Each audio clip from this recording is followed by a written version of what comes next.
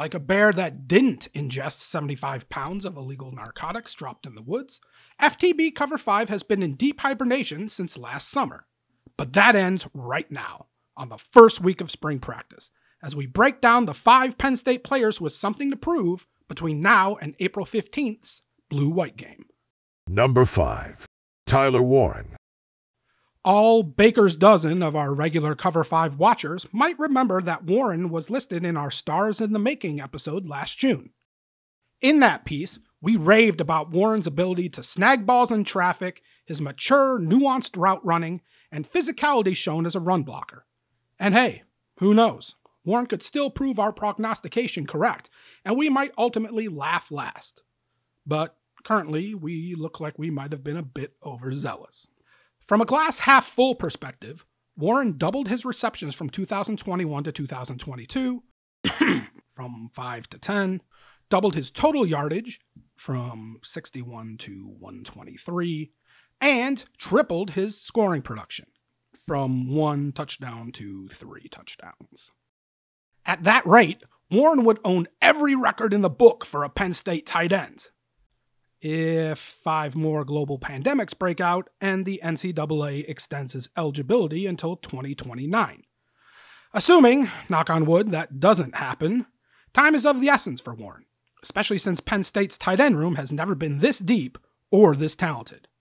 What's frustrating is that all the glowing attributes that led us to believe Warren was primed for an exponential leap last season didn't totally disappear in 2022. He made circus catches. He made clutch catches, like this pivotal 4th down conversion on Penn State's go-ahead scoring drive versus Ohio State.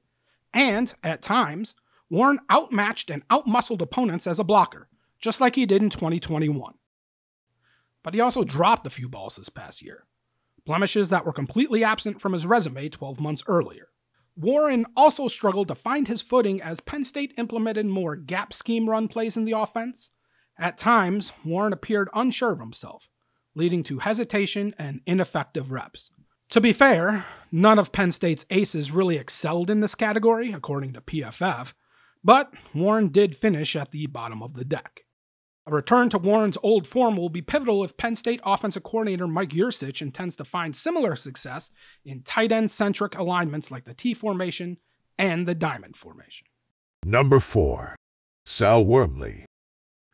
A penciled-in starter at guard who was liquid-papered out of the lineup due to an injury suffered in August of 2021, Penn State's Sal Wormley rebounded this past season, finishing second among all Nittany Lion offensive linemen with 818 snaps over 13 games. Beyond availability, Wormley's presence in the lineup defibrillated Penn State's flatline run game from the previous season, as the 302-pounder proved he could maul and reset the line of scrimmage against the best the Big Ten had to offer, paving the way for Nicholas Singleton and Kaytron Allen to become household names.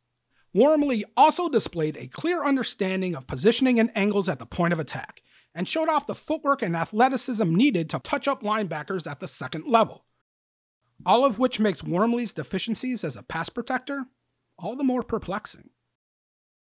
According to PFF, Wormley was responsible for surrendering a team-worst 25 QB pressures and a team-worst 4 sacks. And yes, those tallies have a lot to do with Wormley seeing so much action, but it can't be an excuse.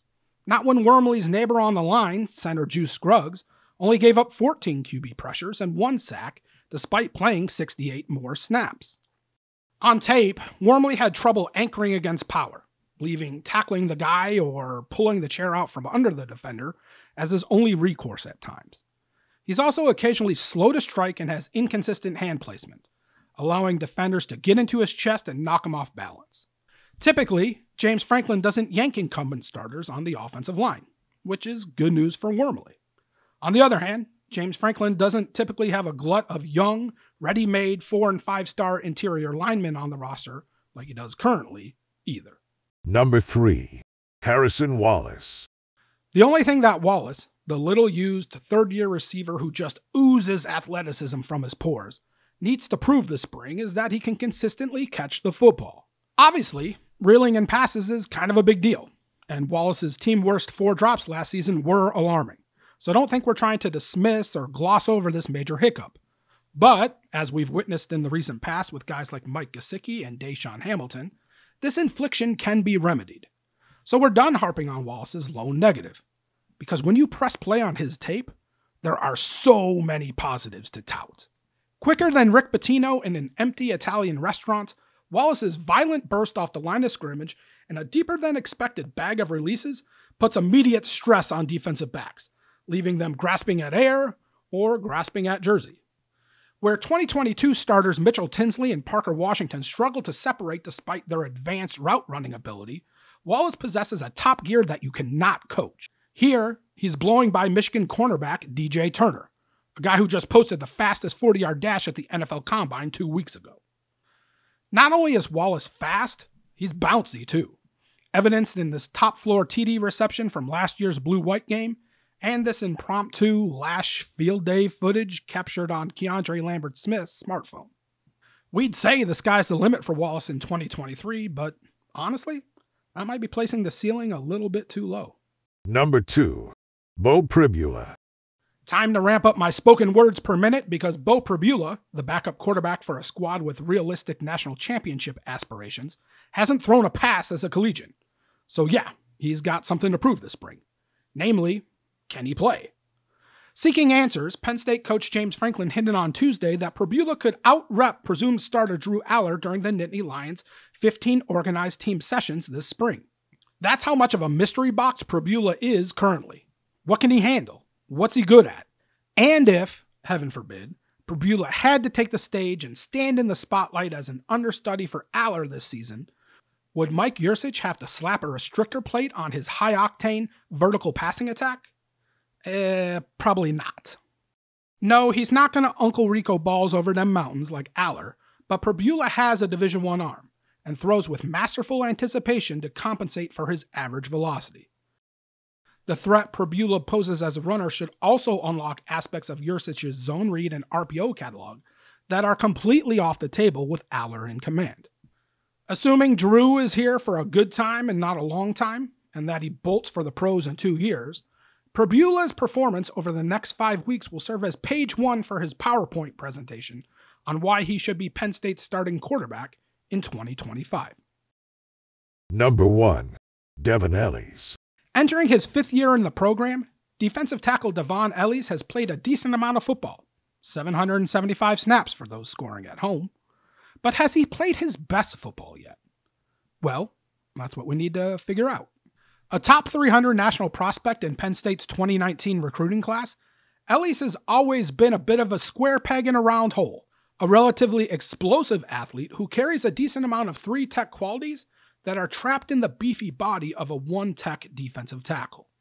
That's why, over the course of Ellies' career, we've witnessed a handful of sizzle plays that tease us with what could be, but not much of the play-to-play consistency, or steak if you will, required to be a reliable impact starter.